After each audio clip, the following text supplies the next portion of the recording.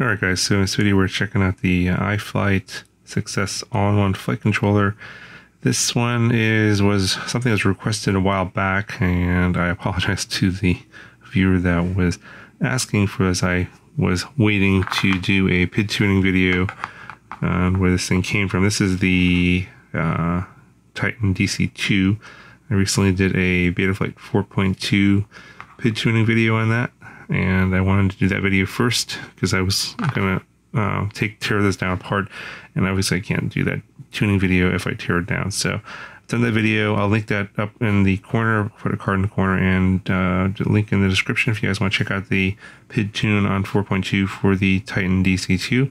But this is the board that came out of that quad, and basically I felt like this was just overall too heavy with the air unit in here, and basically 2.5-inch props with no prop guards. So I'm going to be using these parts in something else. I'll show you that a little bit later in the video. But let's talk about the flight controller here first. So this is a 30 by 30 board with M3 holes. As you can see there, I have still have the screws in and everything, and it's got grommets for mounting. But this is a flight controller plus a 40 amp 32-bit ESC all-in-one. The ESCs are BL32, and they are 40 amps bursting to 50 amps max. So something like this is actually going to be, I think, better for a 5-inch, and I'll show you which I'm going to put that in later. So stay tuned for the end of the video for that. That'll be interesting. This board is really specialized for Dji Builds, and so it's got a 5-volt 2.5 amp regulator and a 10-volt 2 amp regulator on board, and most of the connections are going to be through here, which goes straight to your air unit. Just plugs right in. You can see all the wires that come out of there for this plug, and the Titan does come with other plugs here.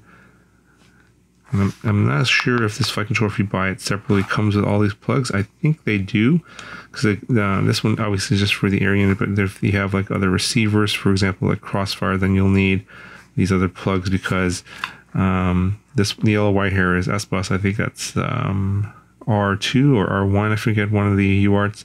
For S-Bus, I think it's R2, and then T2 is right next to it, plus 5 volts out. So I think if you want Crossfire or something like that, you'll need those other two wires. I think that's one of these other two plugs here, for example. You'll need that. And then your other Uarts, like I think 5 and 6 are over here on these pads, and then the 3.3 volts on this here. I'll put up wiring diagrams for this one, as well as this one here, and obviously on the product page there's a link to the wiring diagrams in the manual as well. But in any event, there's 5 total Uarts on the board. Even though it's just an F4, it's an F4 or 5 chip. One of them is for ESC telemetry, and then you have 2 that come out of this plug over here. I think it's Uarts 1 and 2, and I think 4 and 6 are on this side over here, and I think one of them, I think Uart 3, is actually for ESC telemetry. And the rest of the board is not a whole lot of solder pads. You have pads there for your buzzer. Let's see there, B+, B-, and you got your bootloader button there.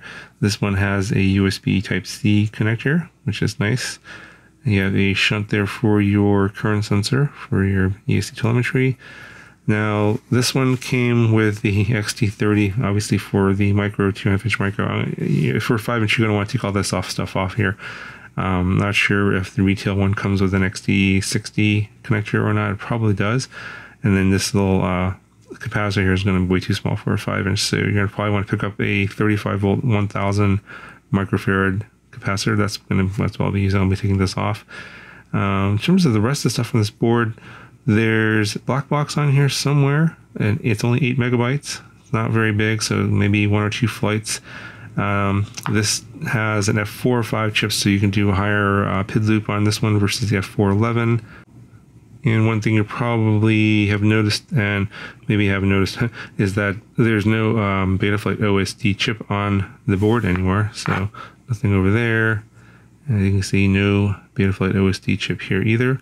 However, it does support the Osd Pass-Through feature for DJI. So if you set up the Betaflight Osd in the configurator, it will still show up as a custom Osd on the DJI goggles. It's just that if you want to use this for analog, you won't have any Betaflight Osd. In fact, I don't recommend using this for analog. This board is designed for using with the DJI air unit.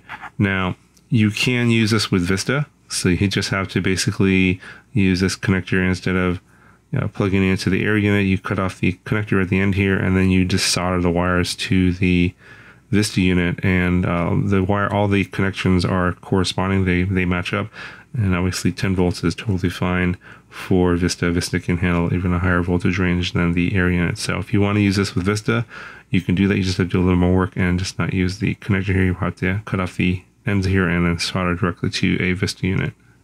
So if you guys are wondering where you're supposed to solder your motor wires, they're kind of hidden here in the corners. And you can see here, 3 on the side and also on the underside as well.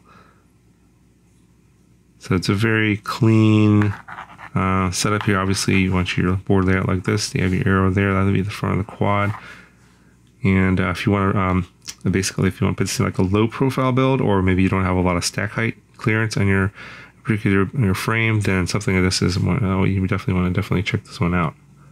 So the 5-inch frame that I'm going to put this in is this guy, and this is like a really cheap Banggood special. It's like $25.